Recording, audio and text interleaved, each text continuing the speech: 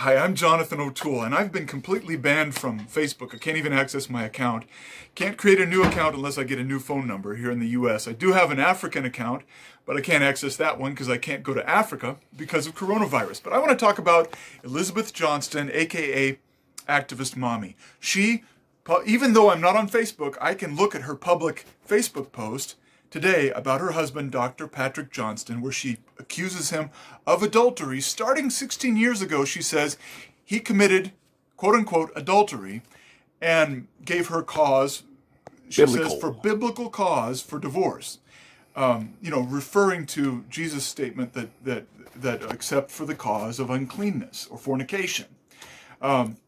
So I want to talk about this because, incidentally, I was around Dr. Johnston about the same time, 16 years ago. I have no idea, I'm no witness to any of her accusations, but I was around Elizabeth briefly, and now known as Activist Mommy, and Dr. Johnston, and it was also about 16 years ago. I remember because ACOG conference, the American College of OBGYNs, which we were protesting because they're radically pro-abortion, was in Philadelphia, Pennsylvania, 16 years ago in 2004. And so that nails it down in my memory. So about 16 years ago, when Activist Mommy accuses her husband of first committing what she calls adultery, I was around Dr. Johnston. I was friends with him. Didn't know him real well, but I was hanging out with him as a liaison for survivors of the abortion Holocaust as we were going around the country protesting abortion. And at that time, he was the leader, and his wife was the kind of like the backup. She was the normal role of a wife, and he was donating money to Survivors, which is run by Jeff White in California. Even though this really has nothing to do with Jeff White, but it's Survivors of the Abortion Holocaust. And I was the liaison, and he was helping us out, buying our hotel rooms, and he was very, very helpful and generous. And at one point, I'm not sure if it was before or after ACOG in 2004, 16 years ago now. I was 24 years old, I'm 40 now. He brought me to his house, and I'd never met Elizabeth Johnston. I didn't have any baggage. I didn't have any, the only thing that people knew about me at that time was that I had been someone who had publicly stood up for Paul Hill, James Kopp, and the other prisoners of Christ who had physically interposed with bombs or guns or in any way firebombing clinics to stop babies from being murdered by abortion. What we call now prisoners of Christ. People who to this day, many of whom are still in prison. Paul Hill was executed the year before in 2003. But people who took a stand and actually defended the preborn. But I wasn't talking about that. Dr. Johnston just brought me into their house, and Elizabeth Johnston, aka Activist Mommy, saw me in the foyer. Instead of welcoming me, showing me hospitality, being friendly, and I wasn't there to talk about any disagreements, had no idea about any disagreements. But I knew Dr. Johnston had taken a public stand to say the preborn deserve the same defense as the born, like I say publicly all the time now. And he had taken a public stand, and he was cool with me on that, and he had taken a righteous stand on that as a physician and as a doctor. And so Dr. Johnston brought me into his house, and this is 16 years ago, around the time where she accuses him of committing adultery. That's her word. And she took one look at me, and then took Dr. Patrick Johnston, off to the side, said, "Come here, let's talk." Left me in the front room. And she didn't even try to hide what she was saying. She said, I thought, because to her, I represented the people who had bombed abortion clinics, even though I've never attacked any abortionist, I've never killed any abortionist. I simply said they were heroes because they treated the preborn as though they were equal of worthy defense. And her husband was well known at that time for saying the same thing. The preborn deserve the same defense as the born. Well, she pulled him aside, and she basically told him, now I'm paraphrasing, I cannot remember word for word what happened 16 years ago, but she very clearly told him, this guy represents Army of God, he represents these defensive action people, and I thought you and I had agreed that we were moving away from that, that it was not the political, I got the impression that she was saying that the political trajectory that that we have decided upon for our futures as activists does not involve us hanging out with people like this. So there I was, 24 years old. He brought me into his house, utterly repudiated, basically to my face by Elizabeth Johnston, who has gone on in the past 16 years to eclipse her husband, even calling him Mr. Mom in Facebook posts as she hangs out with Mike Pence, as she has become the face of the pro-life movement in many ways. And what does that amount to? Okay, first of all, a woman prancing around in her mascara, eclipsing her husband, calling him Mr. Mom, has a Jezebel dominatrix flavor to it that is not just something subtle that I'm picking up on, but actually characterizes the pro-life movement. Because the pro-life movement, for many decades, has been characterized by women who define resistance, words like war, words like resistance, in terms of literally everything except what war and resistance means, which is literally defending the preborn. And when anybody breathes the idea, like I did at 24 years old and before, that maybe the people who actually defended the preborn were heroes, that we should advocate for the way Sinn Féin or the IRA would advocate for their warriors, okay, and I'm not justifying them, but I'm just using that as an example, because ours are much more righteous, because these people like James Kopp and Paul Hill and Scott Roeder, who later shot George Tiller after the events I'm talking about in 2004, but Scott Roeder is another one who shot George Tiller, the baby killer, in the head, okay, who was killing thousands of late-term abortion babies. My point is that our heroes are way easier to justify than the ones of the abolitionists, like James, what's his name? What's his name, Rob? John Brown. John Brown. I was conflating Jim Kopp, who shot Barnett Slepian, the abortionist, with John Brown, who chopped off the heads of slaveholders. Well, Nat Turner. Yeah, right. Nat Turner and his rebellion. These are people who wet their swords with blood against the institution of slavery. You can make arguments on both sides. I'm not here to do that. My point is, one thing is crystal clear. If the preborn are people, they're not just being enslaved and having their basic human rights taken away while they're allowed to live. They're being genocided.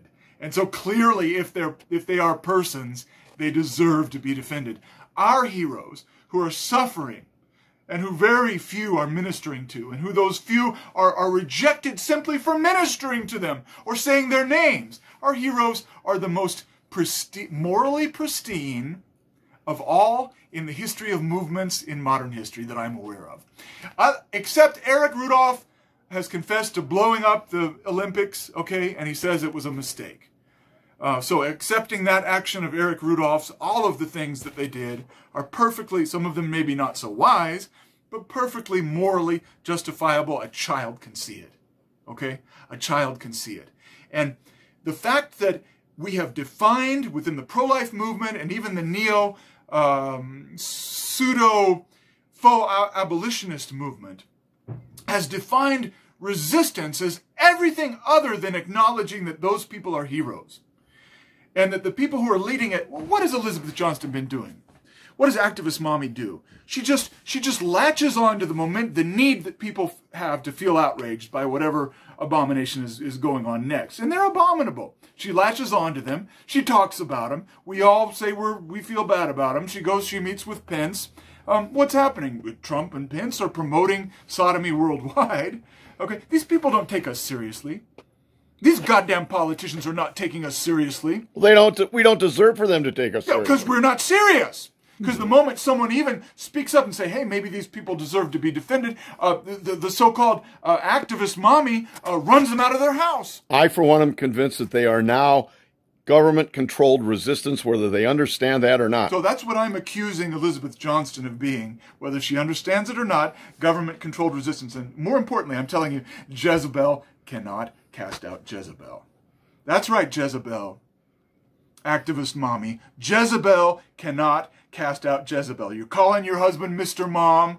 Of course his libido gets directed in another direction. Now, if he committed adultery, there's an authority for the word adultery, if you're referring to the Bible and to Jesus and to the Old Testament, okay, or even the New Testament.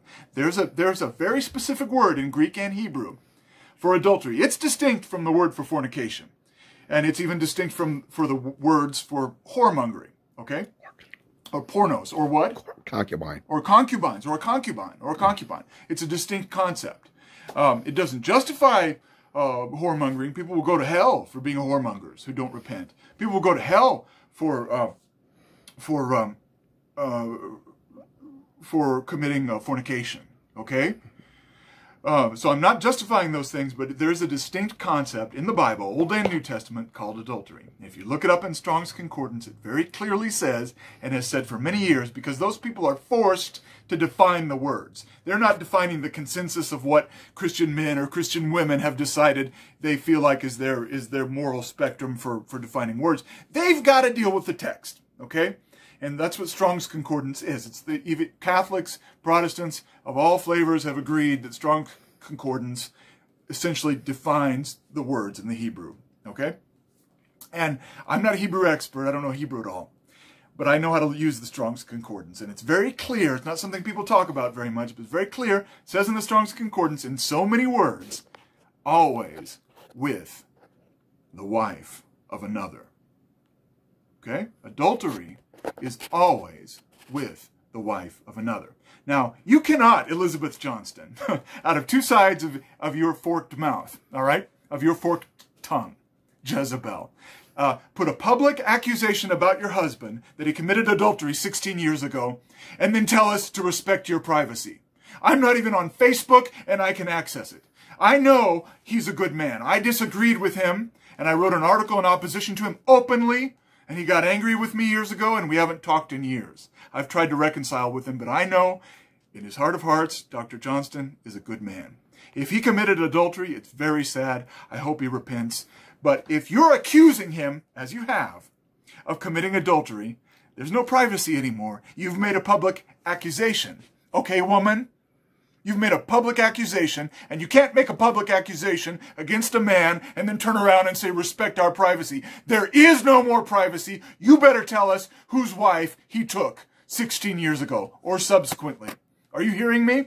Because adultery has a meaning. You've used the word.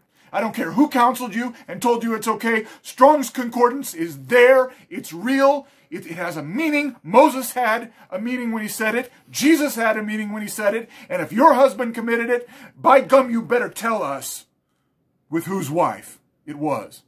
Jezebel. Now, if it was a concubine, then she's slandering him. If it was a concubine, meaning if he's taken a harlot or a virgin woman and made her his concubine, do I justify that? Am I saying that I would advise him to do that? No. But if she was not someone else's wife, then you are slandering him when you use the word adultery, because in reality, even though he's married to pretty little you, and even though you might hate it, the reality is that him taking a concubine, or even committing the sin of fornication, or even committing the sin of being a whoremonger, if he did those, okay, is not adultery. It's not adultery. It's not adultery. And it's fornication or concubinage. Fornication or concubinage. Yeah, That's right. It's what it is what the Bible says it is, you know. And it is not adultery, as Strong's clearly says, always with the wife of another man. Well, Now, another thing is... the other thing, you're accusing him also of the pornography. Of course, we know that that doesn't justify the divorce, so it's sort of immaterial to the divorce, right?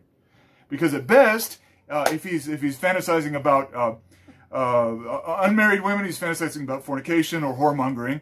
And if he's fantasizing about married women, he's fantasizing about adultery, which is bad, really bad, but not actually committing it. So neither one have anything to do with your divorce. Problems, but guess what? We got problems in this country. Because We got plenty of problems. Because we legalized pornography, and that isn't fixed any more than abortion is by whining about it.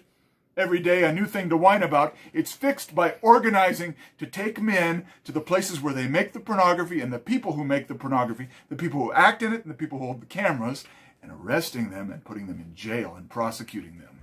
Okay? And making it, and I know it's possible even in the internet age, because now, right now in Uganda, they've made it really hard. They've got a commission, they've got a ministry in Uganda that's dedicated to making it hard for Ugandans to access pornography. And on the web. Yeah, on the web, and you can feel it in Uganda. You can feel the difference in the level of shock that people have, you know, because there's something fundamentally you're never going to get. It's just like with abortion. You're never going to get, like Dr. Alveda King and the Down syndrome man who testified in front of Congress said, my goal is not to make abortion illegal, but to make it unthinkable. Boy, now that's a slogan from government controlled resistance. Yeah, because that's a nice thing for school marms and nursery school, okay, to make evil things unthinkable. But in reality, abortion has always been thinkable, okay? It's always been thinkable. It has to be prosecuted. And also pornography. Pornography is imminently thinkable because you ain't killing nobody, okay? Maybe in terms of the industry is killing people. That industry is definitely killing people, you know, but it's real easy to see that the act of masturbating to pornography is not the same as chopping somebody's head off. So that one's that much more easy to think about, right? And so that's why it's worked throughout most of Christian history to drive the pornographers. There was an episode of Dragnet where they're going after the pornographers. So this isn't ancient history we're talking about. We're talking about a few decades ago. Sergeant Friday. A few decades ago, pop culture, even post-Hollywood America, was still prosecuting, even in California, was still making a point of prosecuting pornography. Okay, so it needs to be done. Men are going to look at pornography as long as it's legal. Now, individual men can get out of it, but the fact is you're never going to get even 51% of individual men to be strong enough to not look at pornography if it's at their fingertips. It's unrealistic, and it winds up being a sadistic, like a dominatrix thing that suddenly every female pastor, every pastor's wife, every Christian man's wife has now relying almost on legalized pornography as the weapon that she can use once she finds out her husband has looked at it, now to control him for the foreseeable future. Probably Elizabeth Johnston was already controlling her husband in similar ways to that when he was forced to embarrassedly admit to me that he could not bring me into his house because his wife didn't want people who had defended Paul Hill and the defenders of the preborn to even enter her house, because she was afraid.